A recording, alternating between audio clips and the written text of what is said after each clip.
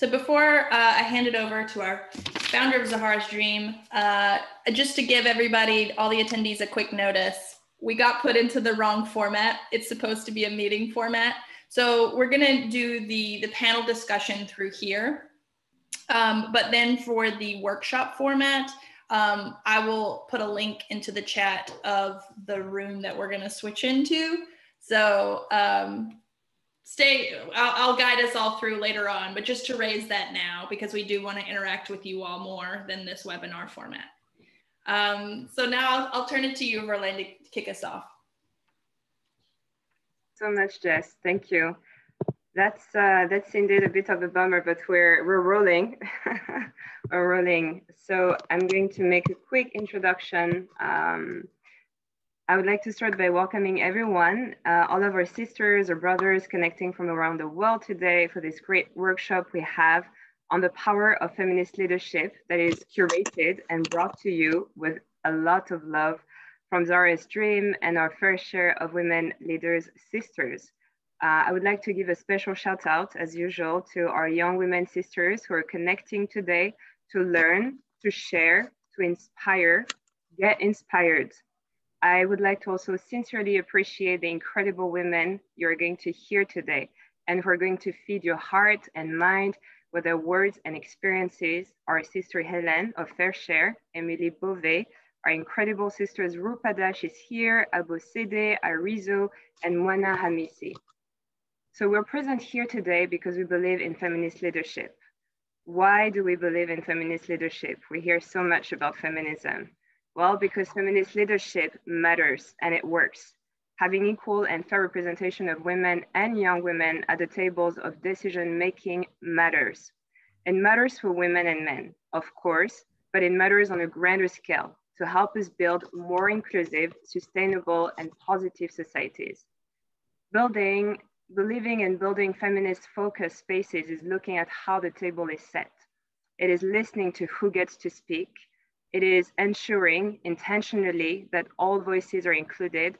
And here I'd like to stress on the importance of intersectionality and also ensuring that the inclusion of BIPOC and LGBTIQ+ voices. Feminist leadership is also about looking at the menu and how the table is set. Do we like the flavors on the menu? If yes, how do we innovate? How do we cook better meals together? And if not, how do we update the menu to reflect not only the flavors of our times, but also address longstanding injustices such as exclusion, racism, which is on the rise. We've seen it in the US, unfortunately. I mean, it's a tragedy. Young women, Asian young women have been attacked, Black women, Black men. So it's really looking at how do we come together to stop all those elements that impede and hold our growth process as humanity. And leadership, feminist leadership is also going beyond having a beautiful cherry on top of a cake. It's very important to stress that. It is about cooking a cherry cake, not just putting a nice cherry on top of it and saying, yeah, we have a beautiful cake. It means having meaningful and inclusive participation of all members of societies in sectors that affect us all as the human family. I have in mind, of course, political, social, economic, health, environment, and other sectors. So as you can see, feminist leadership matters. It matters for everyone and for our world, particularly as we're set and rolling to build back better and stronger in the response to the COVID-19 pandemic and to the many challenges that we're now facing as a consequences. This is why we also launched Zahara's Dream a year ago on the occasion of International Women's Day on the 8th of March 2020. And since our launch, we have expanded to over 2,000 members worldwide, including in the US, in Canada, in Latin America, in Africa, in Europe, in Asia, with an incredible dedicated team that is pouring love to help young women's leadership flourish. And here I'd like to give a special shout out to Jessica and Agostina, who put so much love for today and support young women's efforts in leadership. And for this reason, we're going to continue our world tour. We're kickstarting today in New York. We'll stop in Abidjan next May, in Paris in June to discuss new tech and innovation. We'll go to Nairobi in September. to Johannesburg in November to discuss young women's leadership, mobilizing for life and dignity in the face of gender-based violence. I have said it earlier this week when I joined CSW, one of the side events with young women. Transformative change requires a quantum leap. It requires all of us to step in, to lean in, to lead. And for this, we really need community. We need a global community to build this positive change, to build back better. And it starts with all of us. It starts with you. It starts with me. It starts with her, him, them, everyone. And it starts now. It's not an easy journey. There are many, many roadblocks along the way to inscribe feminist leadership into mainstream. And for this reason, we need to be strong and we need to come together. We need to tap into our inner and collective strength, into our common power.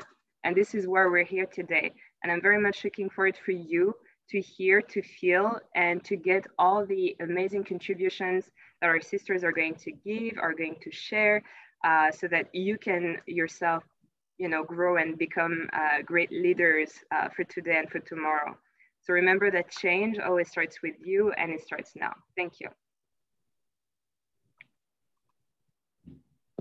Thank you, Verlaine, for kicking us off. Couldn't have found better words. So thank you for setting the stage. I'm really honored and excited to co-host this together. I'm Helene. I'm the co-founder and executive director of Fair Share of Women Leaders, which is a still rather young, now 2-year-old initiative to advance more women in leadership positions in the social impact sector. So NGOs, civil society organizations, foundations, because if we as a sector are to increase women leadership and women's and girls' rights around the world, we have to walk the talk in our own structures. And that's what we're working towards at Fair Share. We do this in 2 ways. One is we measure the number of women in leadership positions, and we've just published our latest numbers on that. And we work on feminist leadership and advancing feminist leadership practice and tools, because in order to really increase representation, we have to create a new culture that's based on feminist leadership tools, approaches, and a culture that is true in representation, participation, and true intersectional approaches to how we lead our organization and who leads our organization and who is part of the decision-making in a sector that is there to advance participation and inclusion around the world. And I do this together with Emily, who will introduce herself later on, and who's the founder of the Feminist Leadership Project, where we introduce a number of feminist leaders from around the world. And together we work with 4 other amazing women leaders in what we call the Action Circle, where we started to identify, discuss, exchange, disagree on what feminist leadership means to us and how we try to build it into our everyday professional but also personal lives. And that's what we will share a little bit later on, and will hopefully guide us through our breakout sessions. So I'm really looking forward to especially discussing this with everyone here, to learn from you and hear from you, so that together we build our understanding of feminist leadership. And with this, I'm really happy to hand over to Jessica, who will lead us through the panel now. Thank you, Helene. And hello, everyone. So my name is Jessica Rowland. My pronouns are she, her, hers, and I am the North American Engagement Lead at Zahara's Dream, and today's moderator for our important panel discussion on the power of feminist leadership. Today, I am joined by 4 powerhouse feminist leaders who are driving the force for change in their respective fields. First, I'm joined by Rupa Dash, who is the co-founder and CEO of the World Women Foundation, a global initiative which aims to mentor 1 million women by 2030. Rupa is the first Indian American managing director of the world's largest women's entrepreneurship network, recognized by the White House. Second, I am joined by Abosede George Ogun, who is a tri-sector leader with over 17 years of experience working across the nonprofit, private, and public sectors. Bose is the co-founder of Elect Her, an initiative seeking to increase women's political participation in Nigeria through addressing behavioral change, skills development, and funding mobilization, with the goal to encourage, engage, equip, and enable women to decide to run and win elections.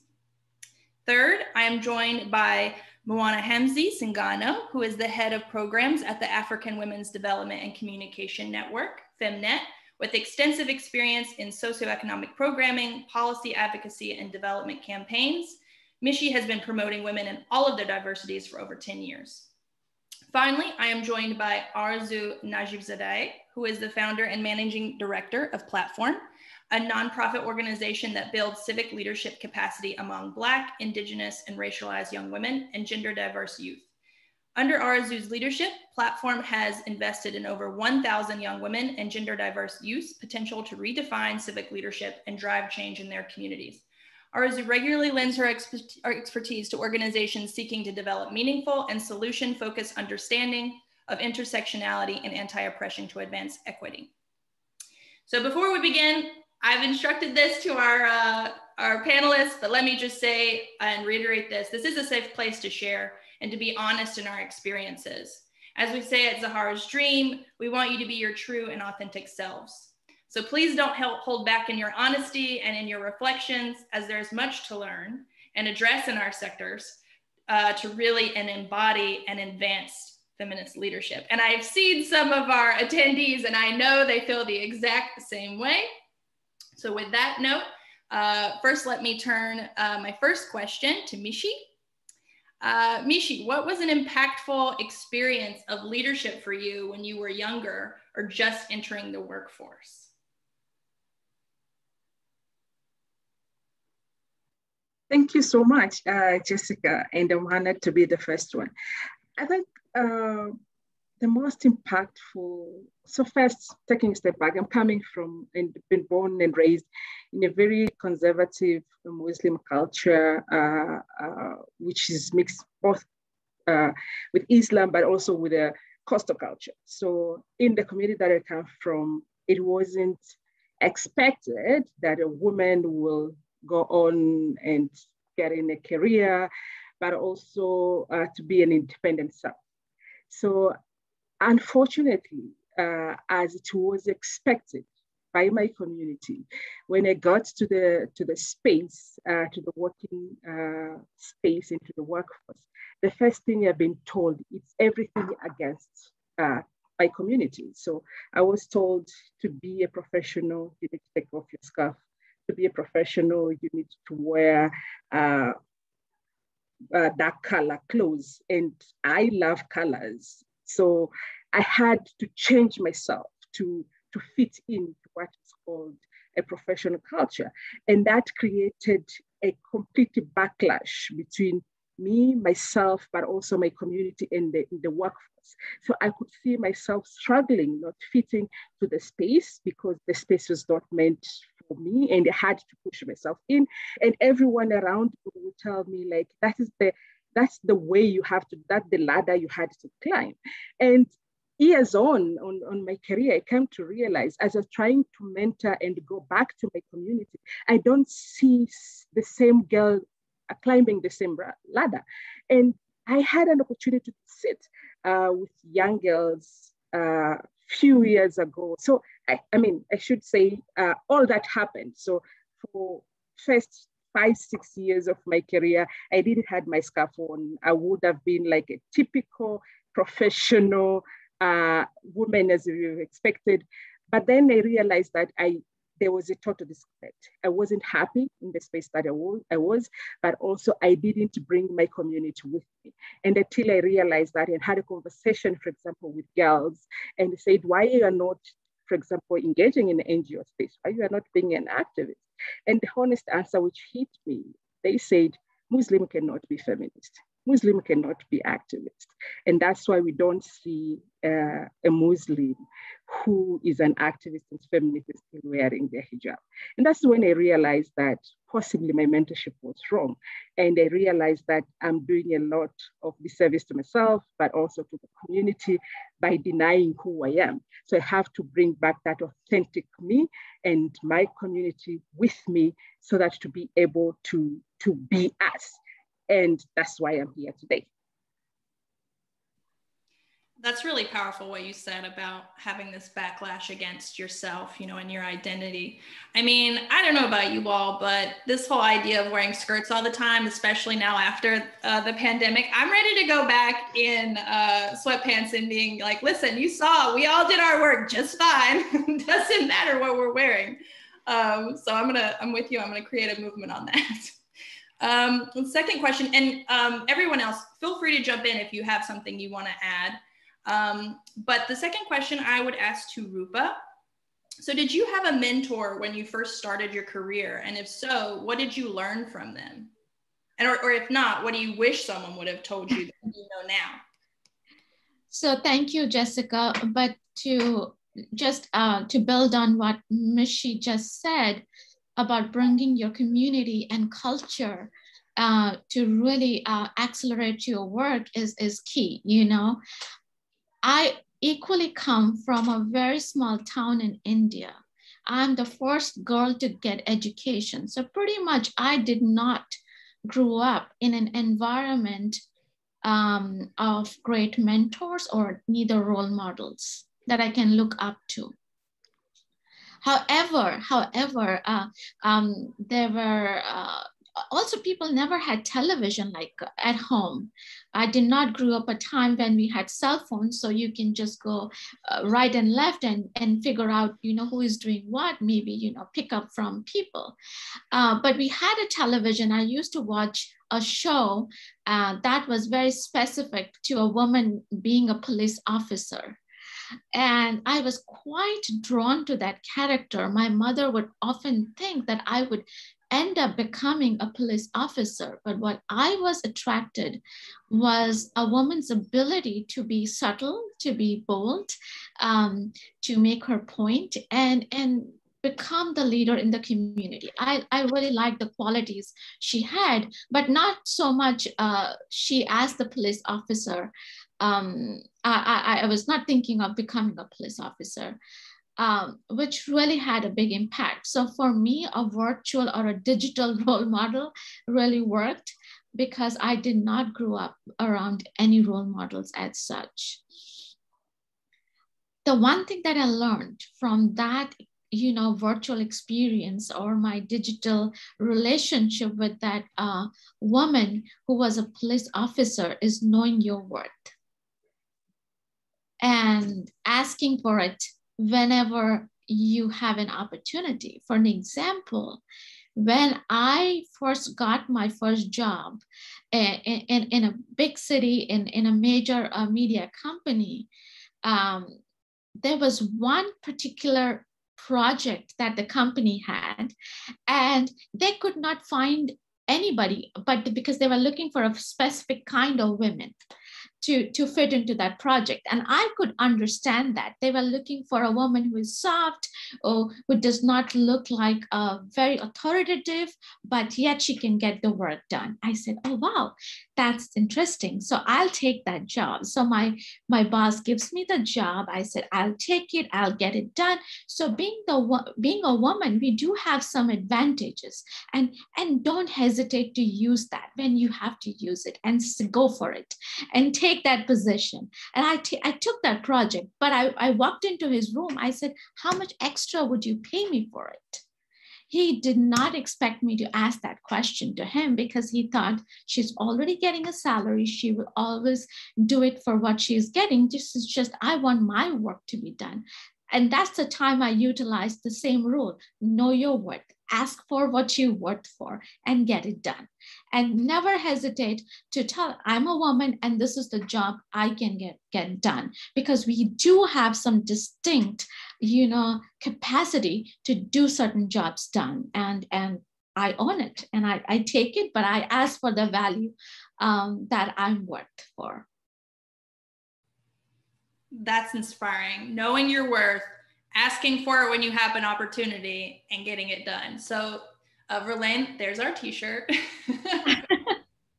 I love that. Let me turn for my next question to Bose. How can we shift the dynamic of a mentor-mentee relationship when we notice it's following traditional dynamics? So this one-way relationship where maybe the older, more experienced person is sharing their expertise and wisdom rather than accepting what the younger or less experienced person is wanting to say. Thank you for that question, Jessica. So I think that every relationship ideally should have a purpose, right? Whether this is a mentee and a mentor, and it will be really useful to establish, a purpose for that relationship early on so that both the mentor and the mentee understand the value that they will bring to the relationship, right? And I think that that's so important because, as you know, when there's this concept of mentor and mentee, there's already power dynamics at play. So we want people to be good people, but pending, when you can't really control the dynamics of that relationship, it will be very important for a mentee to understand the value that they bring to that relationship. I think the simple one these days is that a lot of young people can bring digital knowledge and understanding to an older mentor, right? Especially in this day of COVID. So imagine that you were, somebody was your mentee and all of a sudden you have to go into this, kind of online world where you have to work on files, you have to sign. You can literally reach out to your mentor and say, I understand there is a shift. Let me know if you need any support with, creating your graphics, or, I can take you on a Zoom lesson or something like that, just because young people know how to adapt. So again, I think it starts with understanding the purpose of the relationship, because again, it can be time bound. Some relationships are time bound, which is, this is the reason why this relationship exists, and I'm going to help you to this point, and that's it. But within the context of that relationship, understanding the purpose and understanding the value. I think that value is not discriminatory, if you know what I mean. Value speaks for itself. So I think that that's a good way to shift the dynamics, especially with regards to empowering the mentee with a mentor. Yeah, understanding your value, reiterating again, that's what Rupa was saying, and understanding the purpose of your relationship is so powerful. And I think, shifting those power dynamics going in and having that knowledge, a lot of us, I know, we've gone into these things and we've had no idea. We're just like navigating it. Once we're in, we've got it, we're trying to figure it out. But having that knowledge and embodying that knowledge before, it does shift that. Let me go to our next question for Arzu. What is one concrete way you try to put feminism into practice as a leader or mentor?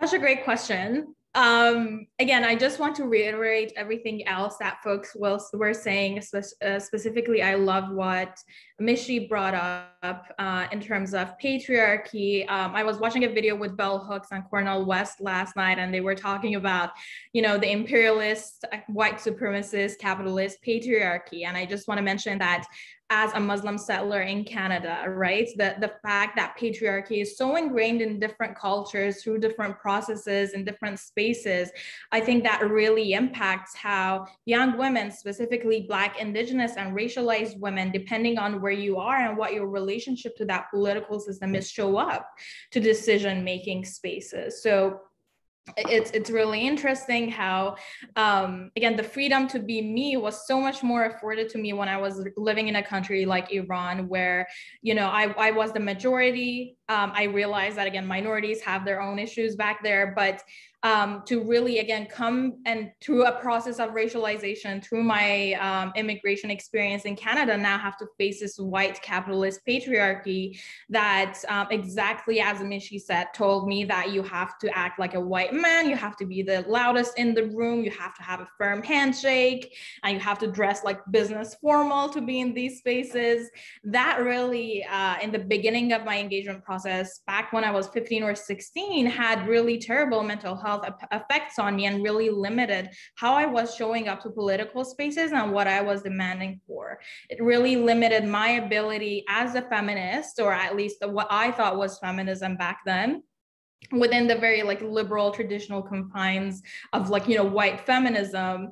I wasn't able to really advocate and say the things that I knew had to be said and do the things that would mitigate and at least reduce the harms of white supremacy onto some of the young women that now I'm working with. So for me, being a feminist leader and bringing feminist values into my everyday life and everyday leadership is recognizing that so much of what we've been talking about around gender equality, specifically in North America, Latin America, in the continent of Africa, again, realizing that Africa is not just one country and it's a continent, and each country has different histories and relationships with gender equality, how gender equality has existed in so many of our cultures and so many of our religions, so many of our countries prior to colonization. So for me, it's not much about bringing feminism into our everyday lives, but it's about decolonizing and understanding the effects of colonialism and patriarchy around how we organize ourselves, how we understand ourselves, and how we show up for our relationships to the world and to each other. So in Canada specifically, I'm looking at the final reports of the inquiry into the murdered and missing Indigenous women, how it has specific recommendations for day-to-day Canadians. This is how you decolonize. This is how you stand up for Indigenous women and girls and trans and two-spirit people. When we look at the history and the breadth of Jewish feminism, Black feminism, how deeply ingrained ideas of gender equality are two liberation movements. I think all the information is out there. It's really out there for us to find. So the moment you snap out of this imperialist, white supremacist, capitalist patriarchy, you are suddenly faced with history and ongoing work of really rich gender equality movements that have been happening hand in hand with decolonization movements, with racial justice movements. And I think for me, it's really about that, of building those relationships, understanding how patriarchy and colonialism and white supremacy really set out the frameworks for how we understand ourselves, and really take an anti-oppressive lens at working back from there and really coming back into who we are and what we can learn from each other. I loved what you just said about how we show up for our relationships, because I think sometimes we all forget, for better or for worse, you know, if we're dragging along the impacts that we've faced along our career journeys, and we're throwing that onto other people, whether knowingly or unknowingly, you know, that impacts generations after generations. And I've seen it time and time again, of just people unloading the things that they're carrying. And, you know, you mentioned, you know, the mental health impact that had on you. And I know it's had on a lot of us here today, and how we, you know, address that. So we, you know, don't continue to carry that burden and to keep that, you know, cycle of, patriarchal, you know, formats going, to say it nicely. But and the next question that I'm really excited to ask. So Mishi, when I was thinking about this event in the very beginning, you were actually the first person I thought about, because I remember a conversation that we had when we were at a very large table with some very important people, where you pointed out there's a difference between women's leadership and feminist leadership. And you were very eloquent in how you presented the differences in those terms. And so let me ask you, what are some of the barriers that you've seen to advancing feminist leadership and mentorship? And what can we do to address them, especially in comparing that to advancing women's leadership or mentorship? Thank you, Jessica. You took me back to the memory lane on that conversation. Indeed, I think as a feminist, we do know that patriarchy is the system of oppression which privileges men. And we also do know that the perpetuator of the system can both be men or women. So it's not genetical that every woman become feminist, because we have a women who have been cultured and have learned to serve the system of patriarchal system. So the world has looked for feminine leadership with assumption that every feminine body embodied the feminist value. And we do know that is not automatic. And to me, I think that the challenge has been, even us in the movement, we tend to assume that every feminine body is a feminist. And we had that assumption. And because of that, we are not doing the hard work of getting this leader to unlearn the patriarchy, to them to understand the feminism and why we are doing the work that we are doing, and how it's important for them as a female body also to be a feminist, because you can be a female body without being a feminist, and you can be a female body who is advancing, perpetuating, and championing a patriarchal culture, and we have seen that. And often than not, we get to the point where, for example, the patriarchy in men bodies, they will use the patriarchy in female bodies to fight the feminists. And it has been continued to be the battle between you women, without understanding that this is the battle of ideology and positioning, which is not genetically acquired. And I think it's that conviction of understanding of what's the difference in what are we fighting for. So I think, to me, part of the biggest challenge in mentoring is that that assumption that all women genetically, automatically will be feminist, and they will have women violent heart. And that partly is also part of the problem. For example, in the mentorship, I come from a culture where we had mentors. We had a culture where when I get to age 8 or age 9, I'm given a person who will look after me, who will give me the guidance on how to prepare for my puberty, to prepare for my first menstrual, etc. And I'll have that woman guiding me all the way to getting married. But that system has, by and large, perpetuate the patriarchy. So the training and the guidance which I will get from that system, which is traditional mentorship system, has been claiming or telling me to hold a space as a woman and serve the space for men as the leaders, as the privilege, and as the masters, and me being the servant of the system. So when we are not unlearning and changing those systems which constantly and structurally nurture and groom women, then we are hitting the challenge. And the other thing, I think, what we are seeing, especially now, and I'll speak specifically from Africa perspective, part of the reason that patriarchy has sustained itself is because it has a very strong punishment and reward system. What do I mean? In the continent, for example, when you are a woman, you know your rights, you stand for your rights, you'll get backlash. They will rip your dignity to the extent you don't even have people to look up to you. And in the opposite, when you are, for example, successful, but you go to the patriarch, you will be praised. You will be given all the platforms. to speak. And we have seen women over and over again coming in and say, I'm a professional, I'm the CEO, but I still kneel to my husband, I'm still doing this. And those are the things that patriarchy reward and celebrate, and they become the role model. So when we are coming with a narrative, when everyone seems like this is what pays in the system, it's become harder for us to mentor, it become harder for us to help young girls. And the same realities in the workforce. You will teach girls to be authentic self, but they get to the system where their authentic self is not welcomed.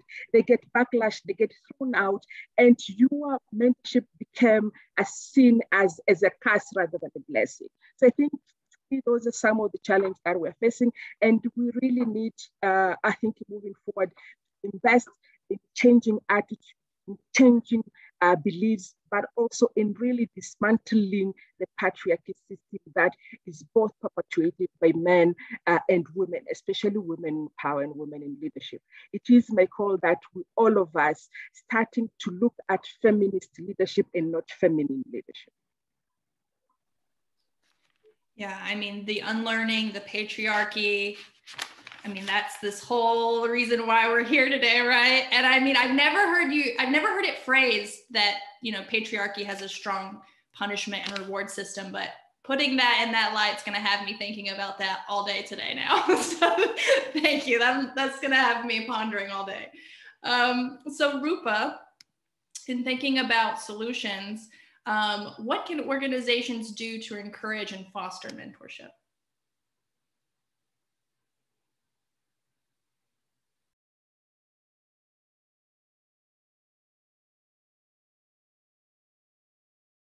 Well, I think we might have lost Rupa for a second. Okay, let me go to the next then. Bose, so how can those who are entering the workforce find and establish a relationship with a mentor? So, I mean, I'm a big believer in being intentional about your career. And so, again, it's not about going into the workforce. It's about understanding sort of what you are uniquely designed to do. And I think, again, it kind of comes back to this purpose and value conversation. So going into the workforce, I mean, some organizations have systems, right? So some organizations have body systems. Some have sponsorship systems where if you come into an organization, they actually sort of match you or pair you to somebody who can mentor you and support you on your journey. But I think it's really important, especially as young women coming into an organization, to say, what exactly do I see as my pathway, right? What would I like to do? What are some of the things that I would like to achieve? And as we already know, if you can't see it, you can't be it. So it would be interesting for you to identify a woman within that organization that you really genuinely aspire to be like, for example, and kind of, you know, find a way to get in conversation to say, what's your story? What's your journey? And get her to share, kind of like how we're sharing now. I always say it's about the backstories, right? It's not about what you see.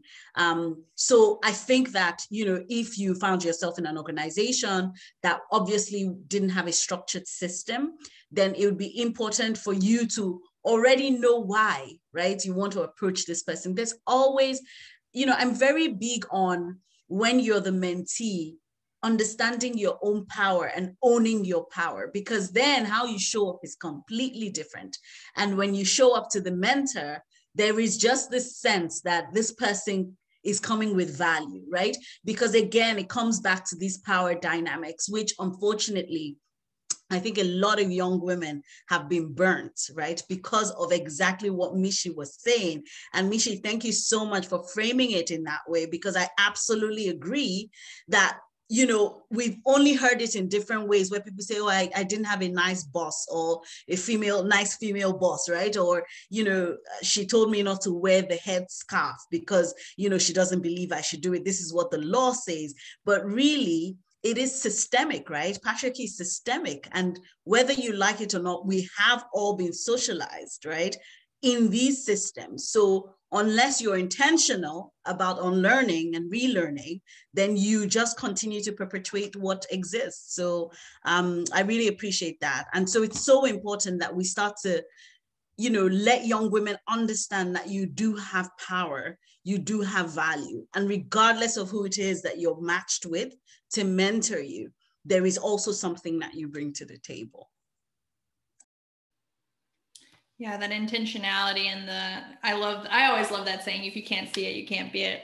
So that's amazing. And I know you're doing that with the Elector project, which, you know, Nigeria is hard to navigate. Okay, I've seen it too in my work. That's a whole nother place with challenges of its own. But, you know, no matter where you are in the world, it is fascinating to see those systemic things that pop up about what you're wearing or how you say things or how you present things. Like, it's all so stupid, honestly.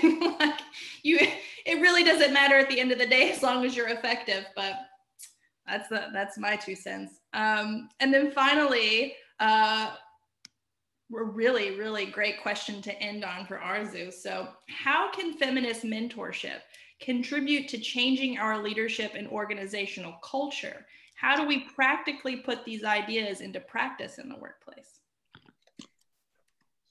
I'm going to take a detour here just because as a young woman, I've been through 3 or 4 different mentorship programs who have been supposed to, and I mean, I'm talking about Canada, right? The Feminist Canada, who've been supposed to advance my leadership and who have caused me more harm than not through their paternalistic, white supremacist, really oppressive nature of top-down leadership.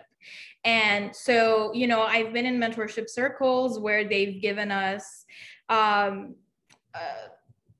workshops on how to overcome imposter syndrome and how to, again, understand your power without really having an understanding of how imposter syndrome, again, as Mishi was saying, there's nothing biological about being not confident, about having those feelings that we now understand as or call imposter syndrome.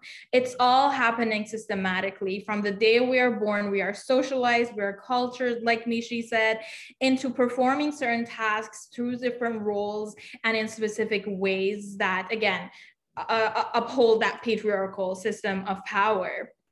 And so I think when we're talking about mentorship, when we're talking about developing feminist leadership, what we need to recognize is that a lot of young women, I'm not talking about the ones who don't have mentors, who haven't taken that step to say, hey, I want to do this, to actively seek out leadership or engagement roles, specifically within a civic system. For those of us who have stepped forward, at least in Canada, again, understanding the privileges that come with being in a country where gender equality is in some ways differently advanced than other countries, we do recognize our power. We know what we want to do. We have our agendas. We understand the systems more often than not that we're interacting with in terms of racism and sexism and ableism, which is a huge thing. It's the fact that a lot of times these mentorship relationships and opportunities really usually just silence us and patronize us and are like, oh, this is how you should do it. This is how it works, versus, okay, how is this going to be reciprocal? Now, as a powerful young woman, I've stepped into this role, I've volunteered. Who is going to step aside, who's going to pass the mic, who's going to give me some of their power so that I can get to a level where my voice can have that impact, where I get to share my vision and really help shift culture in terms of feminism and advancing equity. So I think for me, at least in North America and Canada, there needs to be a reckoning in terms of, again, leadership being as this thing that is taught from the top down, and in terms of how you engage with institutions, whereas those institutions may not necessarily be operating in ways that advance gender equality anyway. So don't teach me how to navigate patriarchy. Don't teach me how to navigate racism, where you really need to be engaging young women, marginalized women who are experiencing the impacts of that oppression 24/7 in dismantling those systems, in restructuring those systems, so that our power and our value is a given, is an understood fact in all of these spaces that we're interacting with. And I think a lot of times mentorship relationships fail us because they're like, oh, as a woman, this is how I made it within this system, not recognizing that, okay, like if you had to go through this and you had to take 10 steps to get to where you are, what the next generation is maybe 5 less steps. And maybe in 30 years, we're going to be at a place where we're all starting on a level playing field, where again, generation after generation, women don't have to go through the same struggles to get to where you are now. So again, my relationship with mentorship is very complicated, mainly because again, I'm much more focused on systemic change and deconstructing patriarchy and white supremacy, and not necessarily learning how to navigate within it so that women too can access patriarchal power. Yeah, I mean, I am ferociously writing down everything that you're saying because you said it so well. Yeah, I see snaps in the chat. I mean, yeah, mentorship has to be a two-way street. It has to be a learning from both sides, because we all have something to learn from each other. And this whole notion, and I know we've all heard it, that, well, I went through it, so now you have to, right? This whole shift in mentality needs to change. Like, we appreciate, especially coming from as a younger woman, like we appreciate the struggles that you went through to get to where you are, but you did it, at least you said you did it, so that we wouldn't have to take that on. And so making that space intentionally, not just for show at some event to say like, oh, listen, we listen to young women, but internalizing it and giving that space internally in your organizations is key. Because otherwise you just, like Nishi said, I know earlier, like you're perpetuating that cycle. And instead you have people who just leave the sector altogether because we feel so scorned and so tired, right? So thank you all though so much for sharing your wisdom. I mean, you said it all so beautifully. And now we're gonna go into the workshop portion where we can all work towards internalizing it more and advancing it in a better way together. So with that, thank you all, and I turn it over to Emily.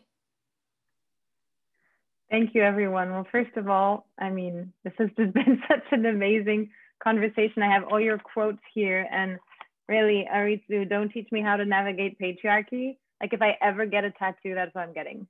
I think, guys, just you should coin it. You know, that is exactly what we face, right? These teachings and these systemic teachings that are not accidental, they're intentional. And we learn them because that's how it works. And so to unlearn them is effort and work and courage, and you're all doing it. And it's just been really an honor to hear you talk. Okay, I have 10 minutes to let our wonderful attendees know what the work that we've been doing with Helena, but also our other 4 amazing sisters who are not here today, but send their greetings to all of you around feminist leadership. So I have 2 documents, but really think of them as tools and starting points that I want to talk about. The first one is the Fair Share Agenda for Change, Feminist Leadership for Feminist Goals. And I'm going to tell you a little bit about the what and the how, because actually the how is as important as the what. And then there's a little toolkit that goes alongside it that is really just to kind of help everyone get started. So yeah, so that's my task right now. So 2 years ago, or 2.5 years ago, I was in the very unpleasant situation of having to close down a wonderful feminist organization. It's a small club, but it sucks because, you know, the organization is doing transformative work, but for whatever reason, it just has to end. I really looked and turned to our sector, the social impact sector, for ideas, thoughts, and also, you know, the feminist movement on how to do it in a way that really upheld my feminist principles, my values, and there was nothing there.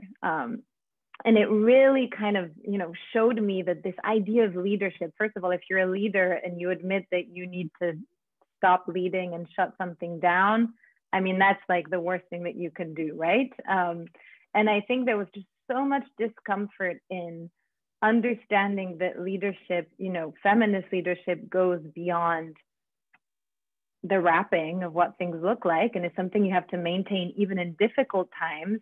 That I was just really, left,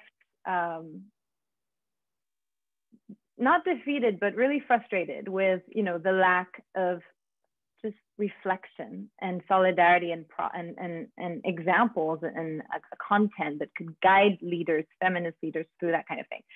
So I started the Feminist Leadership Project. And the reason I did it the way I did it was because we needed to hear examples. There were so many questions that I had, that other people had, about, we all know amazing feminist leaders around us. Why is the sector so unable to kind of take their wisdom, lessons, experiences, and translate it into action, into, contributions into this, in the culture, right? Integrate it into the culture.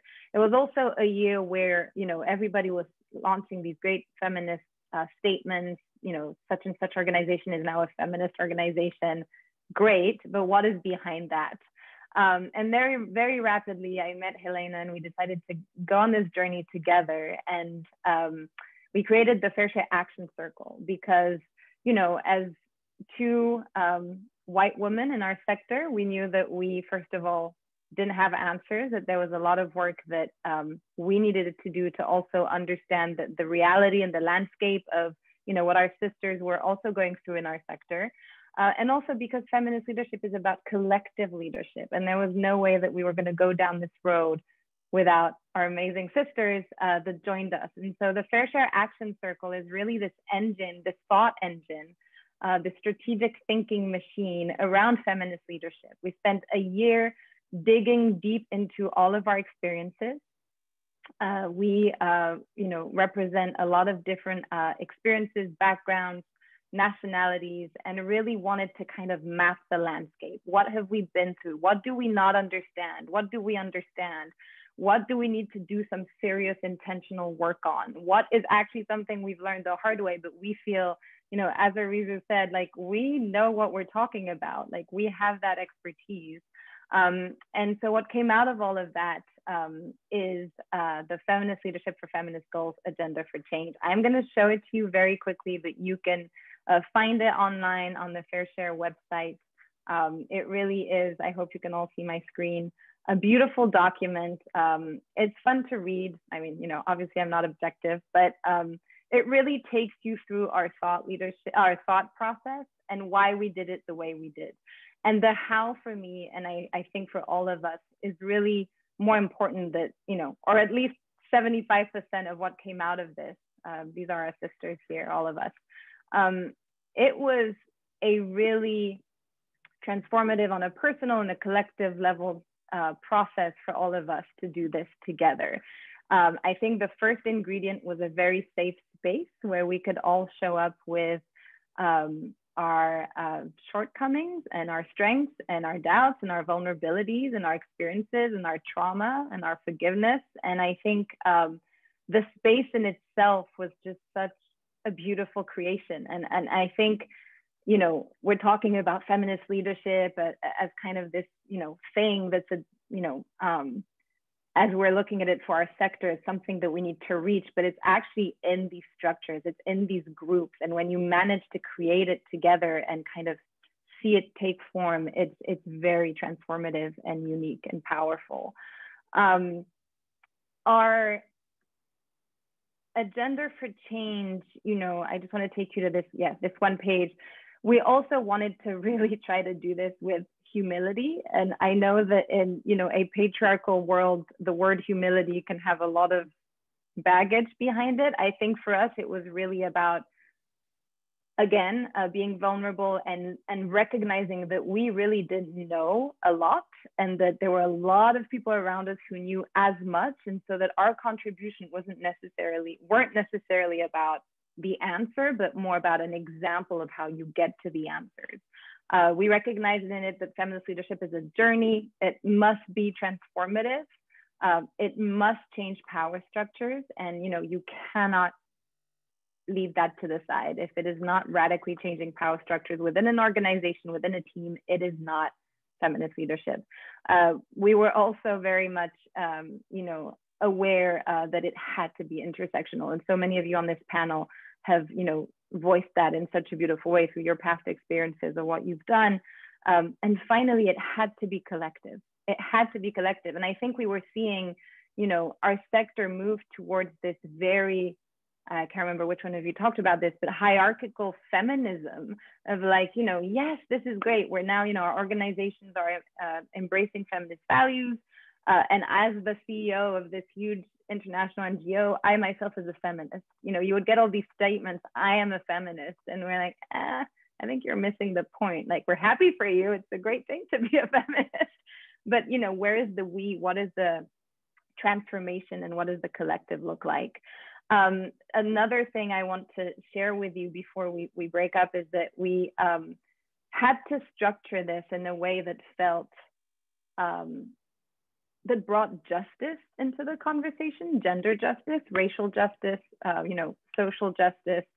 We really needed a structure that not only reflected our good intentions as a group, but also very much reflected the feminist vision and the feminist ideal of, that is much bigger than the social impact sector, much bigger than an organization, much bigger than a team. So we structured it around purpose, people, power, and process. And I won't, spend too much time on this. You can discover it at your own pace. And there's always someone at Fair Share that's super eager to answer any questions or take you through this. But it was important for us to use these 4 kind of grounding concepts to take us through this process also. Basically, the agenda for change is a series of questions. Again, we don't claim to have invented, the moon. We are really just putting out there a set of questions that can be transformative, that can be a starting point to this journey that is, an intentional feminist leadership approach. And these questions are both for individuals. This is work that you can do by yourself, and for the collective, because we think that, obviously you can't do one without the other.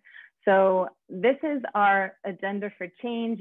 Since we've launched, we've had beautiful feedback from folks of what it did for them. I think a lot of people were already doing this work, right, in their organizations in different ways, and this was just an added tool for them to keep doing that, and to maybe get on the balcony, as you say, and look at the process from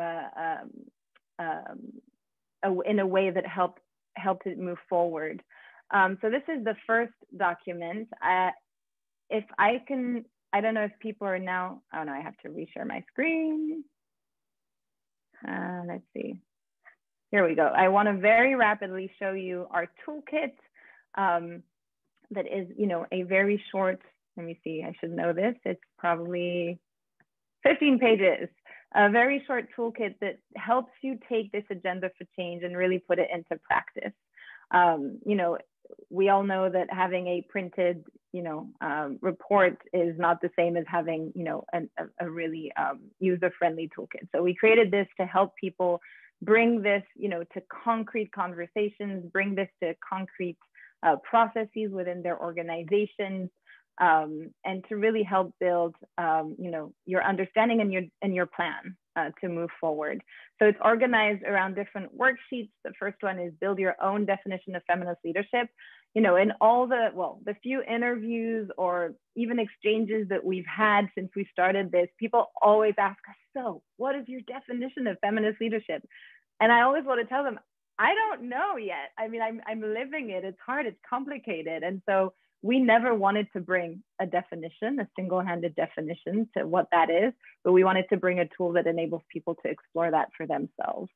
So the first worksheet is really about that is the starting point. And, we spent hours, and by hours, I mean hours, talking about what is feminist leadership. And I can't see Helen's face right now, but yeah, she's smiling. That's what I thought.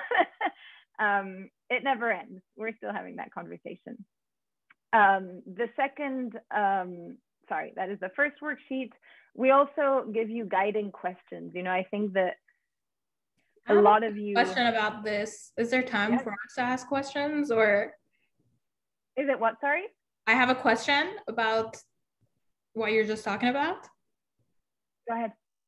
I have a question mainly because I wonder in what ways where, because I know, again, like your audience is very diverse and international, obviously, but in what ways were marginalized women engaged in that process of you deciding to have, not necessarily have directions or directives for what feminist leadership can look like, mainly because I can definitely see this like being co-opted by feminists who are not necessarily trans inclusive, who don't necessarily have a taste for, you know, racial justice, and to, again, reinvent those same ideas of feminism that for so long have been further marginalizing Black women, Indigenous women, racialized women, upholding like values of imperialism. So, you know, what has been work done around that in terms of like harm reduction, or necessarily bringing in intersectionality and you know, anti-oppression as a core function of feminist leadership? Yeah, absolutely. It's been a big work in progress, and we certainly, after 6 months of being the action circle, because of just where we were at in our conversation and what was happening in the world, really took a deep dive into those questions and made some recommendations isn't the right word, made some plans to improve that, right? So we are 6 feminists from various backgrounds. What we have done is at different moments really let, you know, one of our sisters lead when it was the right moment for all of us to take a step back. So for example, when the Black Lives Matter movement was really at its peak in the US, our sister Zakiya Carr-Johnson, who's the founder of Black Women Disrupt, was the one leading us as a group through that conversation and that process. We've recognized that 6 is certainly not representative of the entirety of, you know, the feminist movement and women that we, you know, aim at, well, not representing, because we don't aim at representing folks, but women who should be at the table.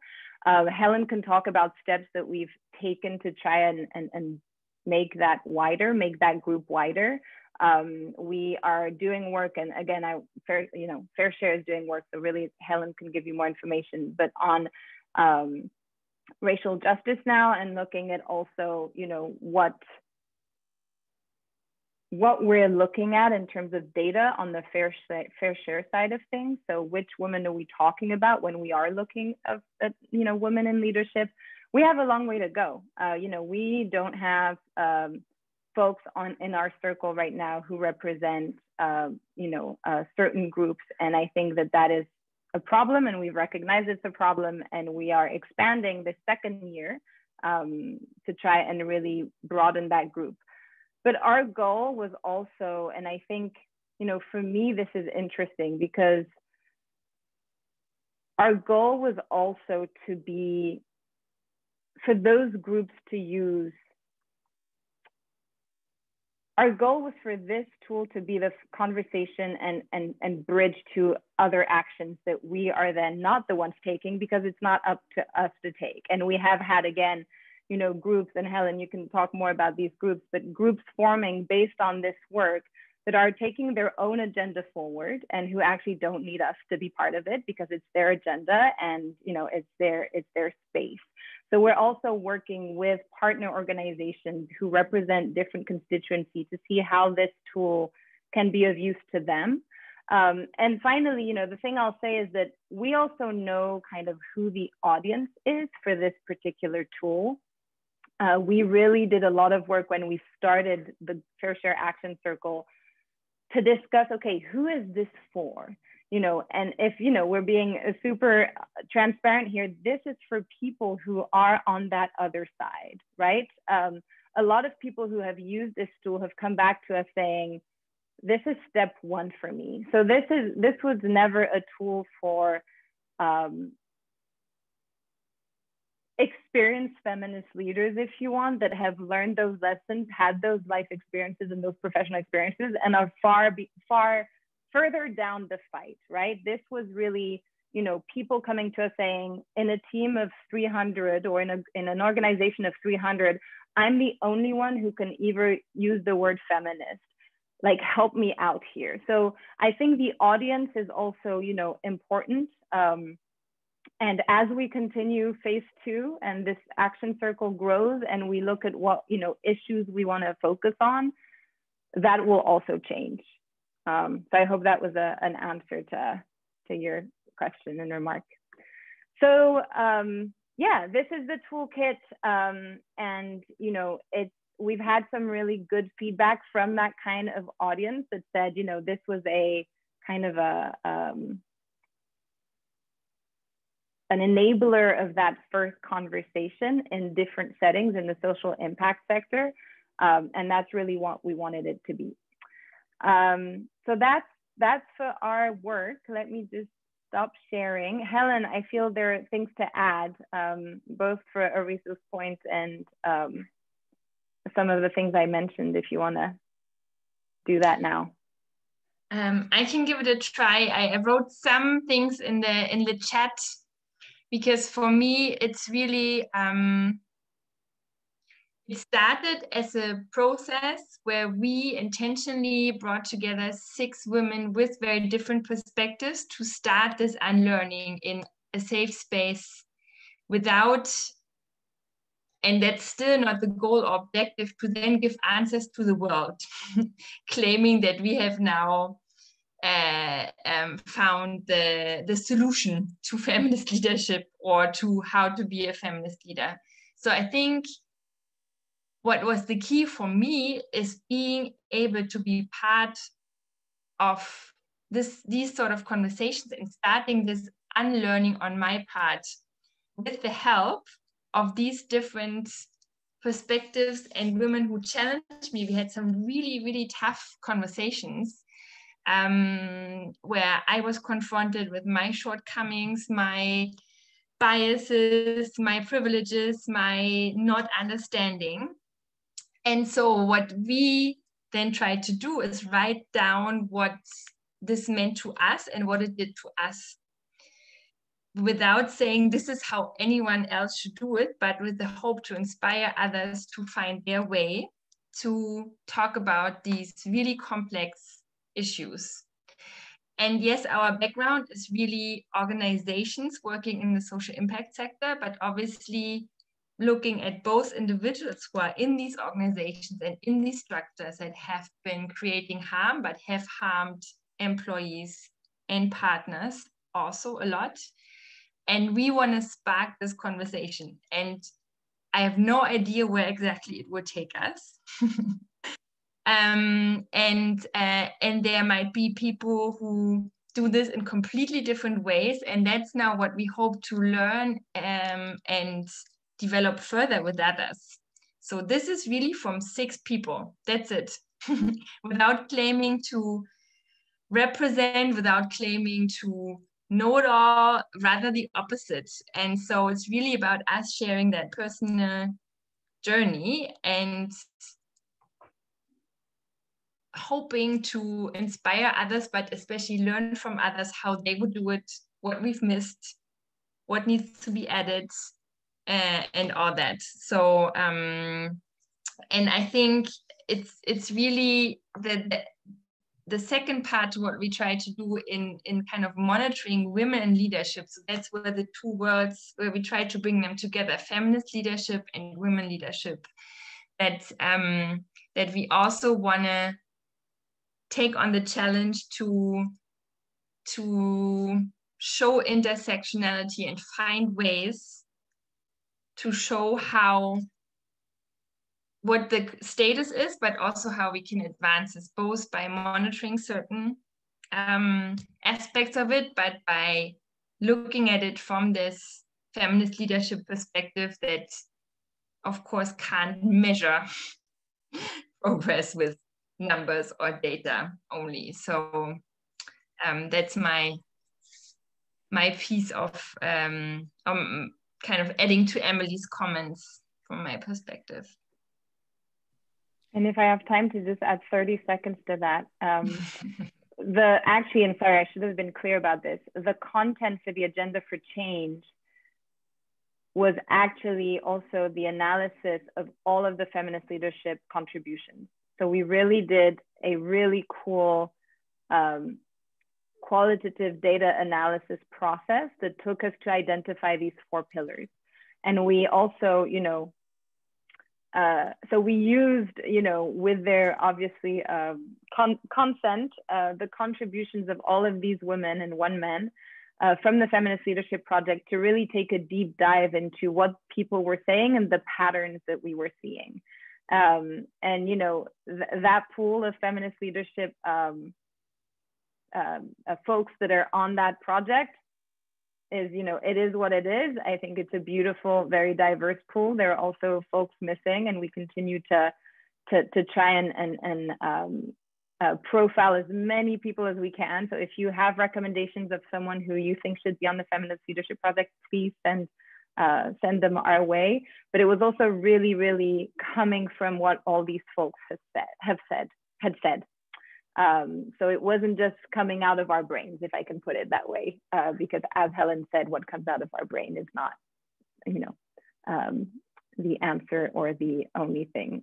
So it was really feeding from, you know, what all these leaders had shared, the patterns that we saw. And we worked with some pretty cool feminist leaders who are not part of the Action Circle, who came in and kind of helped us frame the discussion a certain way also. So yeah, that's how we did it. All right, I'm conscious of time and I still want to engage our audience. So because they accidentally gave us this in webinar format instead of the meeting format, we're going to transfer to another room. So I'm going to put the Zoom link in the chat. So if everyone could please just go into that Zoom link, that way we can go actually into our breakout rooms and we can actually do the workshop portion. So please transfer now.